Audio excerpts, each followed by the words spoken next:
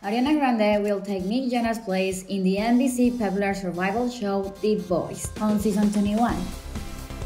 After Nick Jonas made people fall in love with his positive energy by coaching throughout season 18 and 20, the public reaction was still way too positive when the Thank You Next performer posted on social media that she will be sitting on the red big chair along with Kelly Clarkson, John Legend, and Blake Shelton. Ariana Grande expressed how happy she is by saying, "I am so honored and excited to join the Voice family. I can't wait to go head-to-head with incredible coaches, get to know these new artists and help to take their craft to the next level." Also, let's remember that this won't be the first time she will be appearing on The Voice. She already performed once with Christina Aguilera during the season 16 finale. And for Nick Jonas lovers, do not worry. Ariana Grande taking his place does not necessarily mean that he's forever leaving the show. A source said that he will remain on rotation with other artists that have appeared on the show. Many other stars that disappeared make big returns to the set, even when the coaching seasons are not consecutive. Therefore, put on a big smile because there is a big chance that he will come back soon.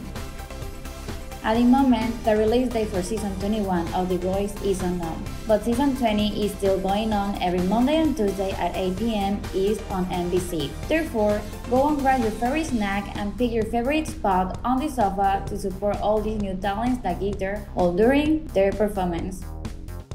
Thank you for watching, and if you like this video, go ahead and click the subscribe button. And if you want to know more details about your favorite artists, visit PRESSREELS.com. See you next time!